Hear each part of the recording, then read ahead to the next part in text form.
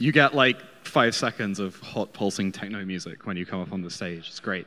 Hello, everyone. This is After Death. My name is Sam Phippen. I'm a member of the RSpec core team and an architect and interim manager at DigitalOcean. Let's get started.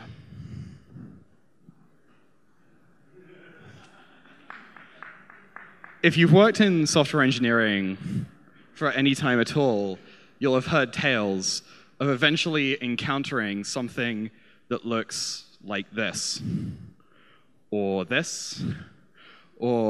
where the service is trying and trying and trying, and then you do a deploy, and it gives up the ghost. Earlier today, not 1 hour ago, this status page went up on DigitalOcean. And there was a non-zero likelihood that I would be doing incident response right now instead of being on this stage, which is fun. It happens.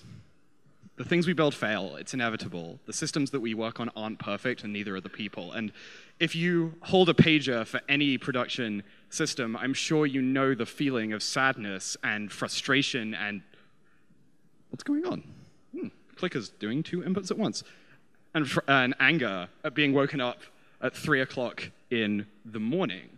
Why did my team not care enough to not make that bad deploy? Why is my company not protecting me from failing infrastructure? What on earth has gone wrong? As I mentioned, I'm a manager now, and I have a covenant with my people that says that this will be as rare as possible and that I will empower them to prevent it from happening as often as we possibly can. And the thing about DigitalOcean is it's not a Rails monolith. It's a big, complicated services world. And I can tell you from experience that those services contribute just as much to the downtime as any other factor that we have in our infrastructure. And this happens, right? There's really nothing we can do about it. No matter how hard we try, computers will break. The disks on your servers will fill up, a human will write a bug and play it to production, and, well, in the worst case, the underlying hardware literally catches fire. So what can we do about this? What tools do we have at our disposal to make sure that as often as possible we are not being affected by these incidents, that we're getting better? And Jess spoke to this very eloquently this morning, and I'd like to sort of throw my ring in the hat.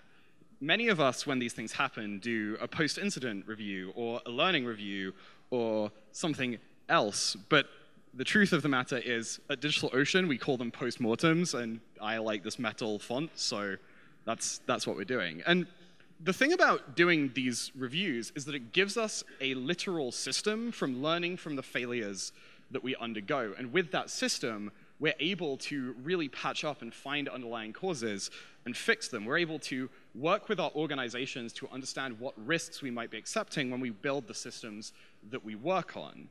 Everyone here who has the ability to deploy to their production environment is accepting a risk every single time they do it. But we're all asked to ship features basically as quickly as we can. And while that's a really valuable and important thing, it's important to note that ultimately, if your product's not available, you can't have any customers. And so this is a thing that they care about too. And by no means am I here to tell you that I think I have all the answers. I used to be terrible at this. And working on a cloud scale system for a couple of years has taught me a lot. Really, we only started getting good at this a year ago. And so I'm just going to share some reckons here. If you disagree, feel free to have a chat with me afterwards. I love talking about this stuff. So to talk about this, I'd actually like to dig into how we post-mortem at DigitalOcean to give you some understanding of how I think about the process. And to do that, I'm actually going to walk us through DigitalOcean's post-mortem template. Every time we have any kind of severe production incident, one of these gets kicked off, and an engineer starts filling it out. We give the incident a name, we take the date of when the incident commenced, and then we assign it a severity. Severities are useful because they tell you how to respond, what kind of response is necessary, and who should be involved. And at DigitalOcean, we have a 5-point scale that starts at Sev 0. A Sev 0 incident at DigitalOcean means that there is a critical impact to the business that likely means that everything will end if engineers don't work quickly to fix it. These are the company-ending events that you all dread, and fortunately, they're incredibly rare. I think we've had 2 since the scale was defined. But in a Sev0 incident, every engineer in the company, multiple directors, infrastructure people are coordinating response. Literally, everyone bands together to try and make the problem go away. It's the worst thing that can happen, and so it gets the highest form of response as a result. A Sev1 is a major global outage or an entire single product not functioning. If a data center is gone, that's a Sev1. And again, at this point, we get executives involved. There are usually multiple teams coordinating, but we don't believe the business is going to end if we don't deal with it immediately, and that's sort of the core distinction. Sev2 is the lowest severity of incident that we wake people up in the middle of the night for, and that's basically when a single product has stopped working or something else has gone wrong that's severe, but not severe enough to wake everyone up. Usually there's one engineer here doing response, coordinating with our support and communications teams. And then we have 3 and 4, which are basically just bugs and defects that go into Jira and get fixed at some point in the future, hopefully. If your organization doesn't yet have a mature incident response practice, having a severity scale is a really good place to start. It allows you to communicate with your company about what the incident classes that you have actually are, how bad they are, and what you can do to fix them, who needs to be involved, what the procedures should be, and that sort of thing. This is pretty standard across all incident response practice, and so this is a really good thing that you can add to your tools if you don't have one already. The next thing that I want to focus on in our postmortem is the timeline. And the timeline is really one of the most core and critical pieces of these documents. It's the facts of everything that happened that caused the incident to occur, from the very beginning to the very end. Everyone who was involved, all of the systems that went wrong, logging, monitoring, and those sorts of things. But there are a couple of rules. Timelines must be hard facts. You shouldn't include any analysis or emotion. What people did is valid. How you thought about what you were doing is not. This is entirely just to get an understanding of what happened. The sort of pro tip that I have here is if you're dealing with an incident like this, you should complete your timeline as close to the incident as possible. And the reason for that is that logs rotate out, graphs expire, memories get fuzzy, and so depending on how severe your incident is, we typically either complete this as soon as response is done or the next morning afterwards. To steal a line from Jess, document everything. No matter how small what the thing may seem, it may actually be a critical underpinning of a later piece of analysis. And so the timeline is a really valuable tool. This is what a typical incident timeline looks like. It includes timestamps. We use UTC. Some people use their local time zone. That's up to you. And this is kind of a straw timeline. This is not a real incident timeline, because if I told you what we did in real incidents, that might be problematic and you might want to stop using us. This first line here is a deploy was made which introduced a bug. And here I'm really trying to make the point that your incident starts before you notice it. A deploy happens, a server fails, a database row gets corrupted. And at that point, no human has actually noticed that something has gone wrong, but something has gone wrong. And so when we think about incident response, we need to document when our incident actually started, which is a separate point to when we notice and when incident response begins. Next line is saying that our graphs indicate something went wrong, and you'll see here I have a little one Wikipedia citation mark. In all of these lines, you should add some kind of evidence that explains how this timeline was created, be it a screenshot of a graph, a screenshot of logs, a link to a Slack line, a link to PagerDuty. That's all really good. And again, remember, log systems and graph systems expire. Make sure you capture it permanently. The other piece of advice that I have here is observability is really good, and you should have some. The Rails community as a whole, I think, is not great at building good observable services, and thinking about what you can do to add graphs, metrics, logs to your system is a really good idea. At DigitalOcean, we make very heavy use of Prometheus and Grafana, but if you're hosting on Heroku, they actually have a really great dashboard built in, and this is probably good enough for most smaller Rails applications. This is really important. The actual impact of your incident, what happened, how many customers, how many tickets, what data was lost, can usually be reconstructed from this information. And so thinking carefully about the observability is useful both for incident response and is just a generally healthy thing for you to do, as well as helping you fill out your postmortems.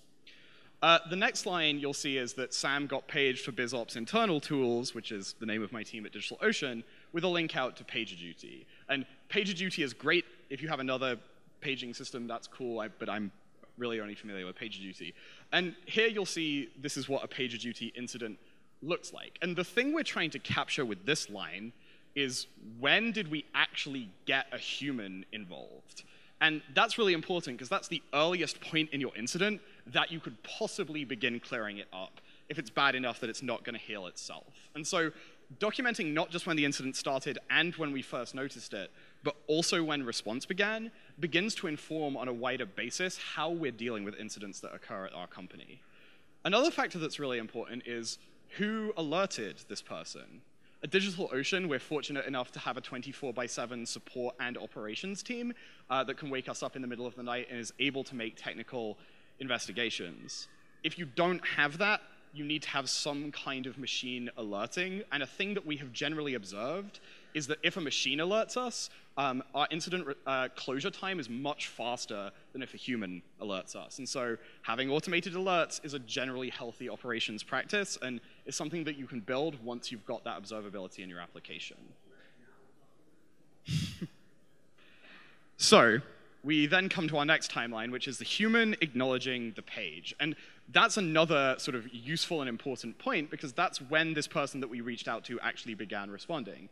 If you're paging someone at 3 o'clock in the morning and they're in deep sleep, it might take them 40, 50 minutes to actually wake up and realize what is going on. But understanding that time and that factor is really important. But as well as this, in our timelines where we have multiple responders, we document where everyone got pulled in and what they were doing. And so the idea here is that this part of the timeline really scales to everyone that is involved in incident response and should document who was involved and is doing what. There's one thing that I have here as a super mega pro tip, and that's announcing presence in Slack. If you're doing incident response, make sure people know you're doing incident response. What you're doing, why you're doing it, when you're doing it, and communicating frequently. As a general rule, I ask primary incident responders that I work with to update in Slack at least once every 5 minutes with exactly what they're doing. And that's not to sort of micromanage and continuously check in on them, but that's sort of as a heartbeat to make sure that we're still fighting the incident, even if they don't have a status update. It's just useful and healthy good practice. And then finally, you have whatever you do to fix, links to GitHub or whatever it might be, and graphs that show resolution. And here we're really asking the question, how did we fix it? Can we prove that we fixed it? Do we have confirmation of that?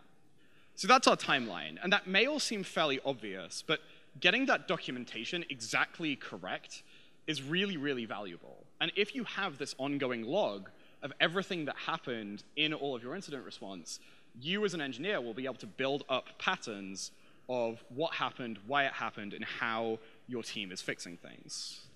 So let's move on to the next section, and this is the single most important part of every one of these postmortems and learning reviews, the root cause section.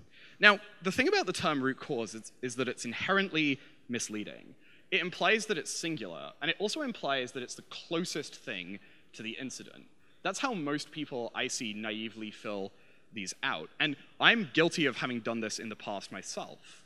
This is one of the earliest root causes I wrote at DigitalOcean, and I absolutely don't expect you to read all of this text. You basically need to get the idea that a deploy happened, bad queries, too much scale, and there was a sort of outdated deploy load. This caused the incident. I deployed something, there was too much scale, stuff went wrong. That seems perfectly reasonable at a first glance, but this doesn't actually help us solve any problem. And to think about how we can, let's dig into exactly what's written there a little bit more. There was an Atlantis deployment with a scaling factor of 10, where each instance had a default worker thread of 25. Select statements being issued to prod MySQL 1a. Didn't have an index in place. and an outdated version of the worker. These four things are what should actually be called proximate causes. These are all close to the incident that happened, but not actually causal if you really, really dig. And so let's do a real root cause analysis on these four factors and have a better understanding of what is really going on. To start with, let's take a look at the select statements to prod MySQL 1a. Quote, to understand this, you need to understand a little bit about how database architecture works at DigitalOcean. We have one ginormous MySQL cluster called Alpha, and it's made up of a bunch of servers. MySQL 1a is the primary and accepts reads and writes, and all the other ones are read replicas. They only accept read queries. And the point of doing this is that we can alleviate traffic from our primary by moving those queries onto the followers. And it's a generally established best practice that if you know a transaction is only going to issue selects, to use a follower instead of the primary database. If I was going to write this today, I would probably say that Atlantis was issuing unnecessary reads to the production primary, but also leave a training note that says words to the effect that we should be careful to ensure to use the read replicas wherever possible. This reinforces that best practice and also creates documentation for other people to follow going forward as a way to avoid this problem. We had this thing about issuing queries that didn't have an index, and this should be fairly self-explanatory. Have indexes. Database indexes are really good. They make everything faster. You almost always want to have them. And so, well, let's think about, we have this missing index, but a query made it all the way to production without us having any ability to detect it was going to cause a problem. You could argue absence of testing for full table scans. You could argue unrealistic testing data. You could argue, and this is a really common one, staging environment doesn't reflect production. How many of you have staging environments that you genuinely believe are a good reflection of your production environment? That can be one of the most useful silver bullets against operational failure. Try building one. It's a really hard problem. Running an outdated version of the worker may have contributed to load. Complex production environments when you run the internet are hard. Basically, we used to have this production environment where these servers, their sidekick workers, were deployed with Chef and Capistrano, and there were 4 of them. Then, the great Kubernetes migration of 2016 came along, and we Dockerized everything, and then we deployed 10 of these pods to our new shiny Kubernetes environment. The problem is, we didn't burn these Chef nodes initially because we were worried Kubernetes wasn't going to work, and the deploys weren't in sync. So we had like old revisions of the software in production at the same time as new revisions of the software, and like that was a nightmare. Don't do it. It's a really bad idea.